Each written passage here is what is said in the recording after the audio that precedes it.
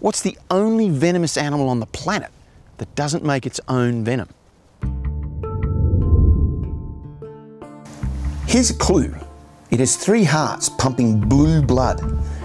It digests its food through its brain, has a bird-like beak, deadly saliva, weighs only 25 grams, is jet-powered, is a night dweller, can change colour, uses its body as a cape, has no bones, a tongue like drill, is a contortionist, and it has 8 arms.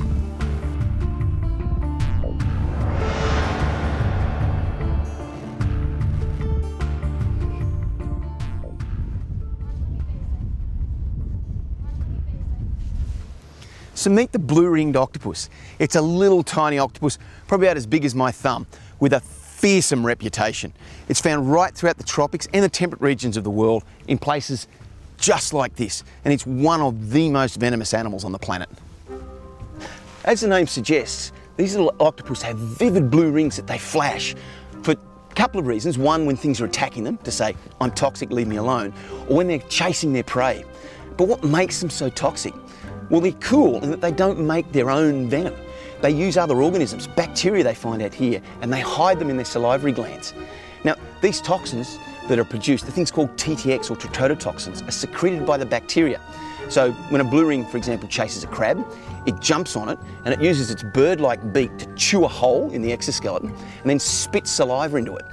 As its saliva goes in, the toxin goes with it and it attacks the nerves, and it basically stops a nerve impulse from travelling down your nerve. So what that means is you become paralysed. Crabs, for example, that they're feeding on, or us if we're bitten, we go through this paralysis as well. Seriously cool toxin. Only a handful of people have ever died from the bite of this little octopus, but if you're unlucky enough to get bitten, what actually happens? Well, your voluntary muscle system shuts down. You can't breathe and you become paralysed and you collapse on the ground.